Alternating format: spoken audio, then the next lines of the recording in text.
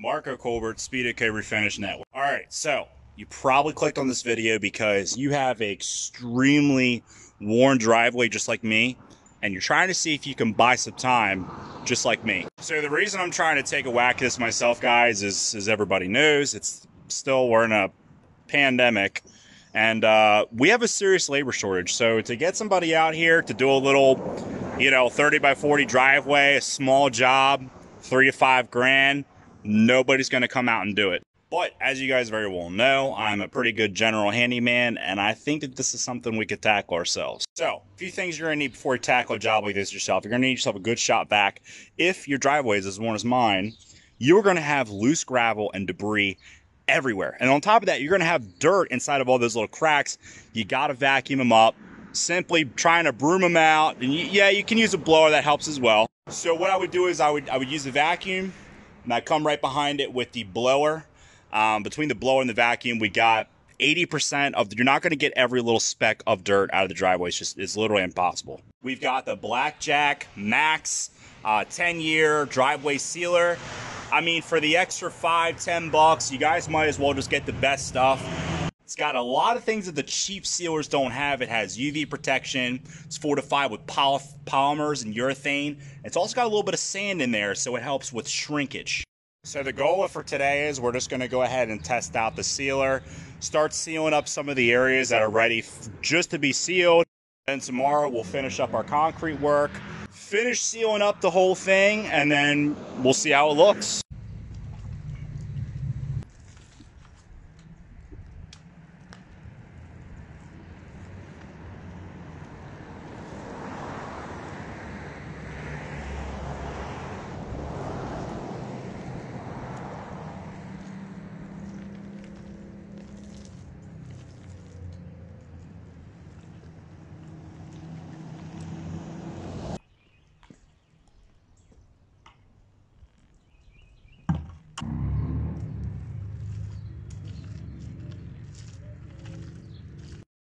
All right, so it's the next day.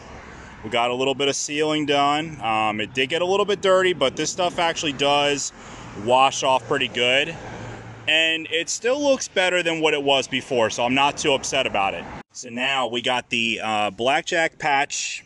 And all we're doing is we're just kind of sealing that edge of the concrete. If you don't, basically this is what's gonna happen. Like you see, we got this little piece here, and boom, breaks off. So what this is going to do is this is basically just going to lock in that edge and keep it nice and fresh and help it from cracking. You guys how to apply this. This is like super self-explanatory. You take a scoop out, put a little bit right along your edge, just a little bit. You don't want to cake it up too much, okay?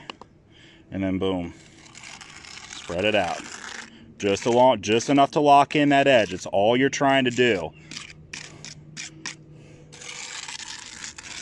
Perfect. Nice thin coat. And one thing I know with this stuff is you don't want to cake it on too thick, because if you do, I believe this is like a latex-based product, it will crack, it will shrink. Just nice thin coats is the key with this stuff. All right, guys. Final stages of restoring the driveway. We got all this concrete patched up nice. As you guys can see, I had to do it in a couple different days because it kept running out of concrete. So it looks kind of patchy, but it's better than a big dirt hole that was, well, trenched that was running through here before. So we have one full solid driveway. We got our last bit of sealer. We're just gonna roll it out. I know you're supposed to let the concrete dry a little bit longer. We've only had it sitting for a couple of days, but we're going to get it all sealed up while it's fresh and porous. So this stuff is really easy. You just dump it out and dump it out of your bucket. I find it's easy to just dump it out all at once and just roll it out as you go. So that is going to wrap it up for part 1 of this driveway restoration. It's been about 3 or 4 months. As you guys can see, it's still holding its color pretty good. Not peeling up too much. It's still got a decent color to it. Some of these sealers can hold dirt a little bit easily and kind of throw that color off. I like to just kind of wash my cars on the driveway, just kind of get the water flowing on them and keep them clean. as you guys can see this image here, we still have a little bit of alligator cracking. So we're going to do a part 2. I'm going to show you guys how to fix that. So stay tuned, like, subscribe, new videos every week.